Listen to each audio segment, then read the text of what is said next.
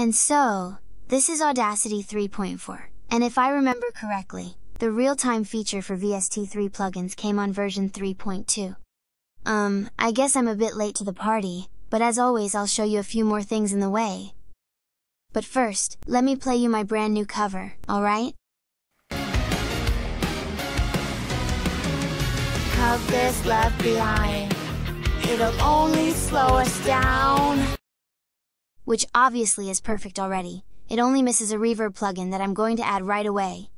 E to open the sidebar with the real-time effects, and get more effects. We need a reverb, delay, and reverb, and typically I will go with Tal Reverb 4, that has a good support for Linux and it's also free. Not open source, but at least free. Save on home. Unzip, and what we want to do is to copy the full VST3 folder and paste it on .vst3.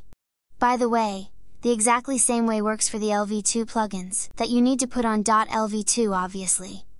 As a side note, there is not currently support for custom plugins locations, but there is a discussion to add this in the future. Alright, I think we done, so let's go back to Audacity to add it maybe? Tools, Plugin Manager, Rescan, and I really hope it won't need to restart the application. Select track, add effect. Okay, here it is. Now, one problem is that Audacity won't draw the graphics on VST3 plugins. This is a known issue, and on GitHub I've seen they have tagged it for Audacity 35, but there isn't any pull request for fixing it, so who knows what's going to happen.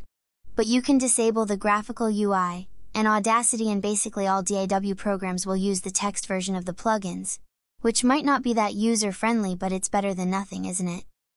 Anyway, now with reverb enabled, it's time to listen to the next extra hit of Spotify. One thing.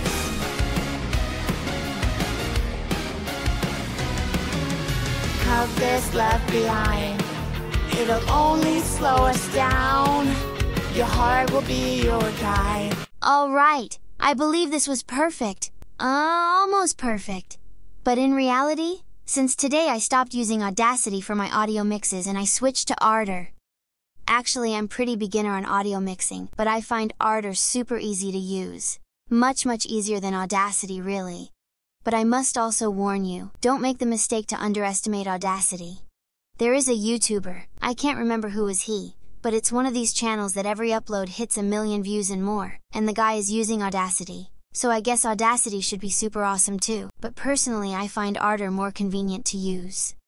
Anyway, let's make the same like before, and enable the VST3 plugin, and fortunately, Ardour will also look on .vst3 path, so we don't need to do any extra work. Ooh, and I forgot to tell you that both Audacity and Ardour are installed from FlatHub. Okay, death metal now. Humble boy, we bring along all your hopes and dreams. Together we will find the three things that we're looking for. One thing.